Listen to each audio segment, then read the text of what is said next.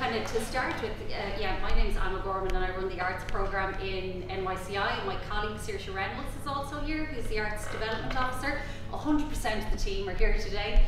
So the National Youth Arts Programme is a strategic partnership of the Arts Council, the Department of Children and Youth Affairs and the National Youth Council of Ireland. And the reason I'm telling you that, and that is significant, is that none of those three agencies are saying we have responsibility for this ourselves. All three are saying actually we have a shared responsibility for this. The state agency for the arts, the Department of Children and Youth Affairs and the legislative body for youth work. Between the three of us we have responsibility for this. So it's really interesting that the programme is housed in NYCI and that it has that kind of shared, I suppose, kind of transdisciplinary kind of cross-cutting focus, and it sits in a couple of different places, rather like youth theatre.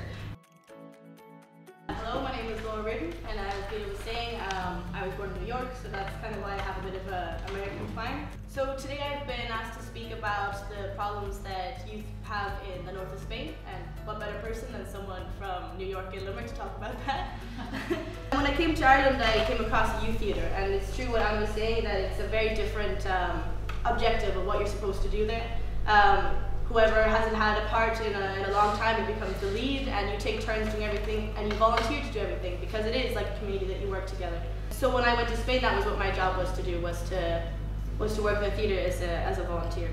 And a lot of the work that we do is using theatre as a tool to talk about topics that we don't normally get to work on, or to teach education that normally would just be with exams and books, to use a more dynamic way of working through it. Hi, I'm Lena. I'm from Austria. I've been a member of BiondekBühne for roughly 13 years now. I started doing theatre there when I was 10. That is what we do at BiondekBühne. We help people come to see who they are themselves. And we do that through theatre and through dance and through film and also through music. We don't have it bad in Austria. Especially our region is not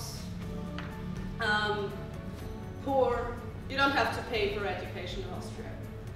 So why do these crimes happen? Well, the reason we hear most is because of boredom. We do offer nearly 20 different classes. So we have a quite good program for young people that want to do something, that want to find some outlet for their power. And not only that, we also offer workshops and classes on stuff you can do backstage. So you can learn how to set up lights for a play. You can learn how to operate a camera and film stuff. You can learn to do makeup for stage. It's a bunch of different things, and we always try and look out for things to expand this with.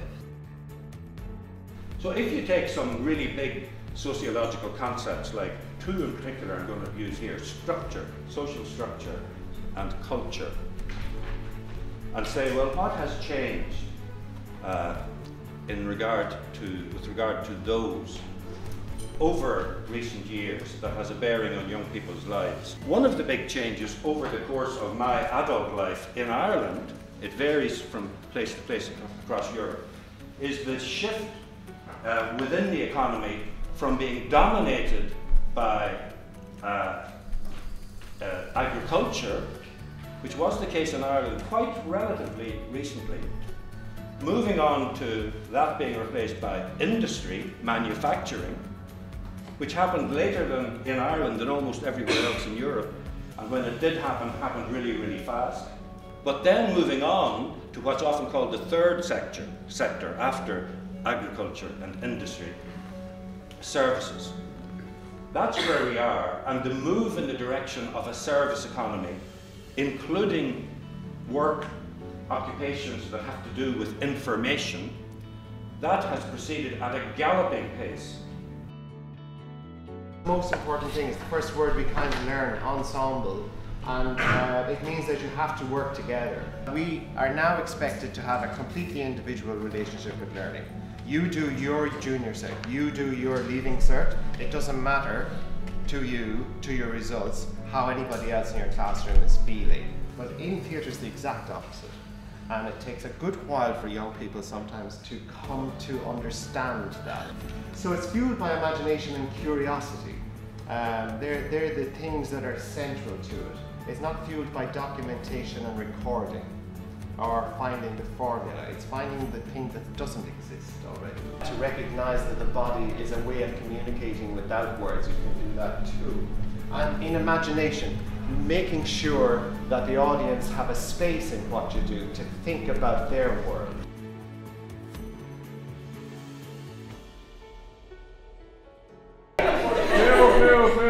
Move. Now it's good. Just run all over again.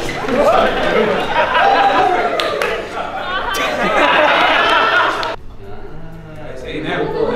Alright, Andrew. So we bunked off now, no one would even notice. Reckon? Yeah. We'll check that out. Watch.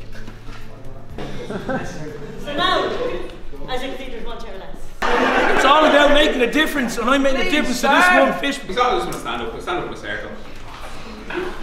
Yes, you did have.